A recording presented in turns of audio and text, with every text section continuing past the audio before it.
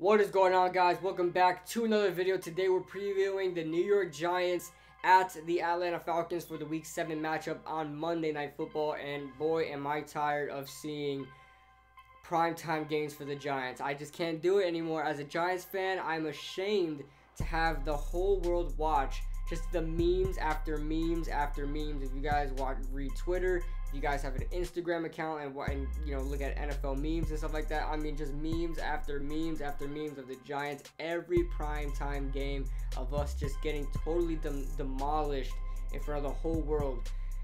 And I expect that to be the same against the Atlanta Falcons. I'm not one of these guys to come on YouTube and have supreme confidence about my team. They have given me nothing to be confident about besides Saquon Barkley. But, you know, I think we will score points in this game. I think we will score points for sure. It's just that I don't think we're going to keep up with the Atlanta Falcons. I know that there's some injury problems with Calvin Ridley. Devontae Freeman is out. The offensive line is missing Andy Levitre as far as the offense goes. And who else is injured? I don't really know who else is injured on that offense. But, I mean, we have a fair shot. Mohamed Sanu has a hip injury. He's questionable. Guys who are probably not going to play. Oh, Matt Bryant has been ruled out with a hamstring injury, their kicker. So, I guess we won't see a 63-yard kick in this game. Hopefully not. So, all that being said, it is what it is. We'll see what happens as far as the Atlanta Falcons offense. If the defense could stop them enough that the Giants can get something going and get themselves another win. But I think we will score points on this Atlanta Falcons defense, being that, you know, their starting safeties, Keanu Neal and Ricardo Allen, are out for the year. Both their starting safeties. And since then, the Atlanta Falcons have been getting completely demolished when it comes to the deep passing game.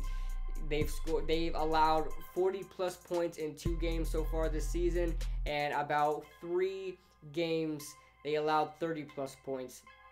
So they're pretty much in our situation, except they've allowed 40+ games, and we haven't done that yet. So their defense is pretty bad. If you want to call our defense bad, their defense is worse. You know, they do have Vic Beasley there, Takars McKinley. Deion Jones is out for the year. So, like I said, there are some guys out for the year on this Falcons team and guys that might not play in this game that are key players in their team and should give us an advantage, a little edge in trying to win this game. But we'll see what happens. So, with all that being said, let's get on to the 3 keys to success, if there's any, right, for the New York Giants to win this game. Let's start with the first key to success, and that is air the ball out often. So Eli Manning, I know his deep ball isn't there anymore, and I know every time we try once and we just completely abandon it during the rest of the game because Eli can't throw it deep. But I think we do need to try. Even if it doesn't work, I'm pretty sure we can at least land 1 or 2 good deep throws, maybe one that lands for a touchdown. Because Ricardo Allen is out, because Keanu Neal is out, you got Keith Tandy and Damontae Kazee. They're at safety right now. Keith Tandy had his days with the Buccaneers, but he's just not that good. Damontae Kazee is another guy a lot of people kind of wanted to use as a household name, wanted to use as one of these sleeper guys on the team, but not that good. So I think the Giants need to try to air it out and air it out often. And that's definitely what can help us get a key to success. Evan Ingram will be coming back. You know, he's a threat in the middle of the field and definitely a deep threat as well at the tight end position. And then you look at Odell Beckham as well, who is just deep threat anywhere he is at, especially in the deep, you know, going deep in the field. He can really stretch the field. It's just a matter of, can Eli get him the ball and get him the ball on time. Second key to success, the cornerbacks need to be on the same page. You got Julio Jones there, you got Mohamed Sanu if he plays, and Calvin Ridley if he plays. The Atlanta Falcons are just like the Eagles in the aspect of they love the speed game. They love speed. They love getting their ball to the receivers in the slot. They love getting guys out on bubble screens. They love wide receiver screens. They love the quick passing game. They love stretching the field out because they have speedy players. Julio Jones is their tallest receiver. You would think he's the possession receiver. He's one of the fastest guys on the team. Calvin Ridley is no joke when it comes to speed. You got other guys out there. Mohamed Sanu can stretch the field. Mohamed Sanu not so much. I think he uses his length more so than his speed in the passing game when going deep down the field, but you can't take him as someone that can't move the ball down the field with his speed. You got Justin Hardy, who's another fast guy. So when it comes to the cornerbacks, they need to be on the same page. They need to know their assignments. They need to keep up with their receivers and their assignments, and that should help us get the dub on Monday night.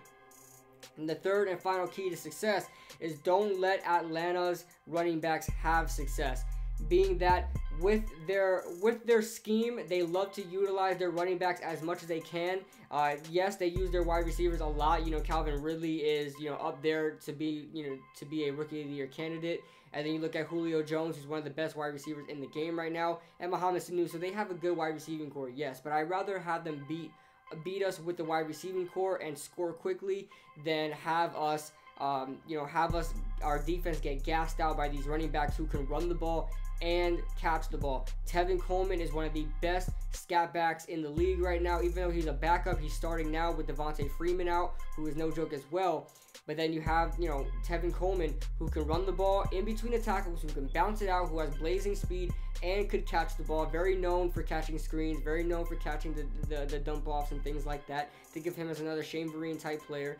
And then you got Ito Smith, who came out of nowhere. I think he's an undrafted rookie. He can do the same exact thing. He runs in between the tackles. He bounces to the outside. He catches passes out the backfield. Those type of players, they can really ruin a defense when gassing them out. You're going to get a quick 5-yard run. You're going to get a quick 7-yard pass. You're going to get another 3-yard run, another 7-yard run, things like that. You're going to get a lot of that, and that's going to help, that's going to help deplete the defense so they can stretch the field afterwards. You get your cornerbacks and your linebackers gassed out. That's when you use your wide receivers to the best of your ability. So the Atlanta running backs are definitely a key part of their success. They wear the defense down. That's how they start. They start wearing the defense down with the running backs, and they stretch the field with the wide receivers. So once you take care of those running backs, you have Matt Ryan, who has been known to choke in certain games. I know he's Matty Ice. I think he's a great quarterback, but he has his moments. There are some times where he can't get the ball to Julio Jones, or sometimes they're not on the same page. They start to fall apart a little bit. Stop these running backs and then focus on the wide receivers. With all that being said, those are the 3 keys to success. Let's see if the Giants actually listen to me. And yeah, we'll see what happens. I hope they listen to me. Anyway, let's get on to the injury report so far. I usually start with the injury report, but I did not write that down in that fashion. So we're going to start off with the Atlanta Falcons injury report just because they're our opponent, and I think that's more important right now. If you guys want to look at the IR first, the guys on IR for the Atlanta Falcons, pretty big household names. You got Keanu Neal, you got Deion Jones, Andy Levitre at guard, Ricardo Allen, and Devontae Freeman. All of these guys are starters and good starters. These are all potential, key players. They're really key players. So that benefits us greatly in those 5 starters being out for the year. Not so much being out for the year, but out for this game. So, and then to add to that, we've got players like Grady Jarrett, who's limited in practice right now. Justin Bethel, who is a cornerback. I think he's a dime corner. So I don't think he's much of a big threat. And then they got a guy named Derek Shelby, who has a groin injury. He's a defensive end. And then you got guys like the kicker Matt Bryant that we should be happy about as Giants fans, because kickers have been the epitome of the Giants' downfall in these late games. So Matt Bryant, whoever they're going to put at kicker on Monday night, probably won't kick a 63-yard field goal, so we should be happy about that. Calvin Ridley may not play. He went out last week with an ankle injury, may not play this week. And then Mohamed Sanu, same thing, but with a hip injury. So we may be down 2 wide receivers for the Atlanta Falcons, so that is a plus for the Giants. As far as the New York Giants goes on injury, you've got Olivier Vernon, who's dealing with a rib injury now after the previous injury he had, but he did confirm that there's nothing to worry about with his injury. It's just normal wear and tear. He's just making sure he keeps an eye on it and not aggravate it as much as possible. So he will play on Monday night. There is no ifs, ands, or buts. He will play as long as he doesn't aggravate that injury or do something else to his body. But it's normal wear and tear. We shouldn't have any worries about Olivier Vernon so far. He's a tough guy too. You know, his first year with us, he was playing on like a broken ankle for most of the season. So he's a tough guy. If it's really minor, he's still gonna play through it.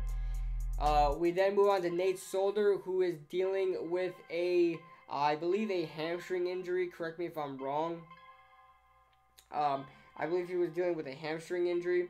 It's not showing it right now. I don't know why on this 24/7 Sports thing. It's just showing that he was on the bike, and usually when players are on the bike, it's like a hamstring injury or a calf injury. So Nate Solder, I don't think he's going to be out. I think he'll be fine. And then you guys keep in mind that Evan Ingram and Rhett Ellison, we're getting both our tight ends back. So we can definitely run those 2 tight end sets again. We're going to get the speed aspect. And remember, Deion Jones is not playing in this game. That's pretty much the only person that's going to be able to cover. Who's going to cover Evan Ingram on this team? When we get to the roster comparisons, you'll be able to see nobody's going to be able to cover Evan Ingram. So he may be a key factor in this game. Rhett Ellison, who's going to provide some help in the run game. And, you know, as that second tight end, when everybody else is being double covered and covered, Rhett Ellison is going to be there for the quick pass. I think Connor Barwin's still dealing with an injury, but he's still going to play. RJ McIntosh, if you guys didn't know, quick update on RJ McIntosh. You guys know that we drafted him in the 5th round this year. We haven't seen him play or be in uniform yet because he's been dealing with a non-football injury. But the Giants have about, I believe, 2 weeks to see or 3 weeks to see if they're going to promote him onto the active roster. So they have a lot of time. So he's just starting to practice now. He can definitely be a key factor. Remember, he was somebody that put the pedal to the metal on Quentin Nelson, who was drafted 3rd overall by the Indianapolis Colts. Not 3rd overall, they used to have that spot. 6th overall by the Indianapolis Colts. And you know, he's an amazing guard, and RJ McIntosh really demolished him in college.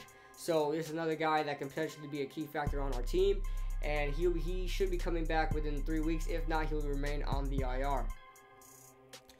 I can't see who else is injured right now. I think Russell Shepard is dealing with a neck injury, but I think he's still going to play.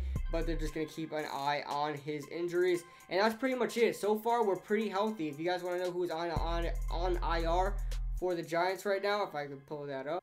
On IR right now for the New York Giants, so far that we already know about, you know, RJ McIntosh is on the NFI list. Cody Latimer and Ray Armstrong were put on the IR. Jonathan Stewart as well. And all the other guys you know about, John Jalapeno, Jordan Williams, Sam Beal, all that. So right now we're pretty healthy, and I'm pretty happy about it. So all that being said, let's see what happens for the Giants. Hopefully we remain healthy. Hopefully Corey Coleman could be put on in the next few weeks. And yeah. All right, so now we're gonna compare the depth charts. I don't know how far you guys watched this video. I don't know if you guys watched it a lot, the whole thing through, but yeah, we're finally getting on to comparing the depth charts. So we're gonna start off with the quarterbacks. Right now, obviously, let's just throw it on the board. Matt Ryan is miles better than Eli Manning right now. I don't know why all right, so yeah, miles better than Eli Manning right now. Let's move on to the running backs. Saquon Barkley and company, Saquon Barkley and Wayne Gallman. I do like them. I don't know if as a core they're better than Tevin Coleman and Ito Smith, but Saquon Barkley is just on a whole nother level. I have to give the running back edge to the Giants because I think our running game may be a bit better than the Atlanta Falcons. We move on to the wide receiver core. Who's better in the wide receiver core? You have to give it to the Atlanta Falcons. Julio Jones is there. Mohamed Sanu and Calvin Ridley, as I mentioned before, may not play in this game. But if they do play in this game, you got to give it to the Atlanta Falcons. The offensive line, you got to give that to the Atlanta Falcons as well. The offensive line is very good. The tight ends, I'm going to give to the Giants because the Giants have Rhett Ellison coming back, Evan Ingram coming back, and then, you know, the Falcons have had a problem at tight end ever since Tony Gonzalez left, and that's a long time ago, like 2013. They've had a problem at tight end, and you got a guy like Logan Paulson starting, and Austin Hooper, who I thought was pretty good, is now the second tight end. So there's that. So we move on to the defense. Like I said, I'm going to give the Giants the edge on the tight ends. We move on to the defense, the D-line. You got Vic Beasley at defensive end, Brooks Reed at the other side, then Grady Jarrett and Terrell McLean. I'm going to give the edge at the D-line to the Atlanta Falcons. I think that's a very good defensive line. The linebackers, I'm going to give to the Giants. They're struggling at linebacker right now because of injuries. Your starting linebacker at strong spot is Duke Riley. Then you got at middle linebacker, Devondre Campbell. And then at weak side linebacker, it has Brian Poole starting at weak side linebacker. I don't know if that's like a nickel linebacker type thing there, that they're running a different scheme. But it says Brian Poole at weak side linebacker. So I guess he's playing their nickel. So I am going to say give the edge to the Giants when it comes to the linebackers. I mean, they're really thin at linebacker for the Atlanta Falcons. And then at the cornerback spot, we have Robert Alford, Desmond Trufant, Isaiah Oliver, and Brian Poole. I have to give it to the Atlanta Falcons. They have a better cornerback core right now. Especially Desmond Trufant played exceptionally well against the Buccaneers. And then for the safeties, you got Keith Tandy and DeMonte Kazi against Curtis Riley. Say what you want about Curtis Riley, and, you know, he sucks, all right. But Landon Collins is all right. Landon Collins sucks this year too. But I'm pretty sure any safety tandem is better than Keith Tandy and DeMonte Kazi. So I'm gonna give the edge to the New York Giants. That is your depth chart comparison. Final thoughts on the game. I think the Giants are gonna lose this game. I'm going to say 34-31. I think this is another game we may score 30 points on, just because the Giants offense is struggling, yes, but the Atlanta Falcons defense is pretty freaking bad, and they're allowing yards among yards among yards and points among points among points. And I think Saquon Barkley is going to be a big threat there to open up the pass game, especially with our two tight ends coming back. We may get a different dimension here, and we may open up the playbook a little bit more. So I still think we're going to lose this game. Do we have a chance of winning? Absolutely, but I'm not going to put my hope too much in it. But you guys let me know what you guys think in the comment section below. Make sure you guys leave a like if you guys like the video, and comment if you guys you know, your keys to success. I want to learn your keys to success. I want to know you guys' keys to success, and I want to know if you guys think we're going to win this game. All that being said, I'll see you guys in the next video.